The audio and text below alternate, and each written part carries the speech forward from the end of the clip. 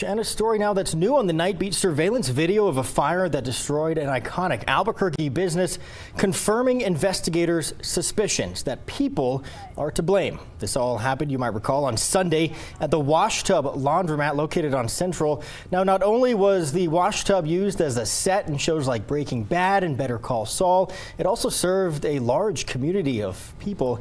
Cassie Foote spoke with AFR leadership today. So Cassie, what have they learned so far? Well, the video shows homeless people camping near the building where the fire started. Investigators suspect they started that fire to try to stay warm, but that fire spread and those people took off. It's not a full picture, but this surveillance video is giving fire investigators a clearer picture of what happened at the Wash Tub Laundromat. You can see a group of people pulling their camp away from the flames. It confirms what investigators suspected, that homeless people started the fire. Albuquerque Fire Rescue spokesperson Jason Fayer says it's possible they did it to stay warm. I don't know how we can ever know the true intent of anything, and so, but just based on the surveillance video and the fact that they were moving their stuff away from the fire as it grew, I don't know that I could say that it was intentional or accidental. He says it began right here, about 50 feet away from the laundromat, but it got out of hand quickly. Cinder block wall and the brick facade of the building, just fire has a way of creeping into things and especially finding voids, and there was a passive breeze out of the north that night, so it fueled this attic fire and set it around the length of the building.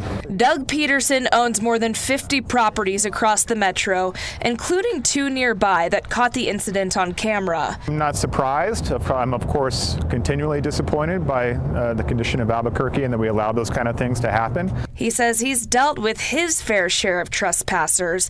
He even had a similar but less severe incident at one of his businesses. I had transients set the side of our building on fire, did over $30,000 worth of damage, which is still there because I can't afford to repair that right now. Late last year, AFR launched a pilot program staffing a brush truck to patrol for outdoor fires 24/7.